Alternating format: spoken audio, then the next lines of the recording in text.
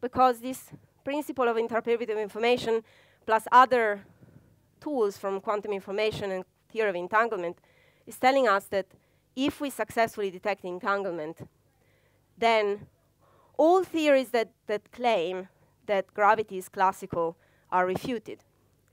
It doesn't say which quantum theory of gravity we should pursue, but at least it tells us that this idea that gravity is classical is definitely wrong. And that's quite beautiful. And I think the good news is that we're actually not that far. What do I mean by that? Well, I've tried to represent on this line a few nice masses that the physicists that are working on this bear in mind a lot.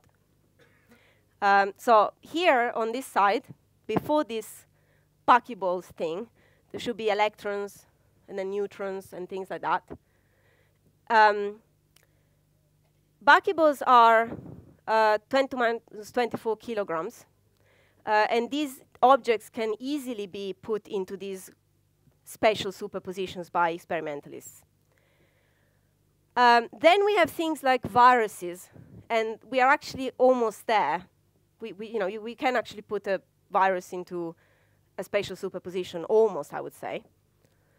And then there are objects like human cell, which are exactly the type of scale that we need for this experiment. So the masses have to be quite heavy by the standards of quantum theory. But they are not that bad. And of course, if you go down this line, at some point you hit something like 4 kilograms, which is approximately the mass of Schrödinger's cat, which is what Schrödinger would have liked to see superposed. And actually, I would like also to see a cat being superposed. But for that, we have to wait. Luckily for the cats, I would say. So this red thing denotes exactly where we should be in order for this experiment to be realized. And there is a race now, because this idea was proposed by a number of people, including me and other people also working in London. And then, well, quantum gravity people seem to have been excited by this. So they are trying to think about it to improve on the theoretical side. And then experimentalists, well, we have been knocking at their doors, trying to ask, hi, can you superpose a human cell? And they say, well, not quite. We can only superpose buckyballs, but we can try a bit harder. And it depends on how much money we have and so on. Unfortunately, money comes always in. It's not very idealistic, but that's the way it is.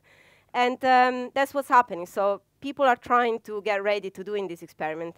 And we're very much hoping that despite of the fact that this is very challenging, just because it's accessible in principle, we can realize it.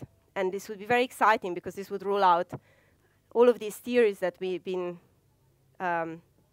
thinking about so far, including, strictly speaking, also classical theory of general relativity.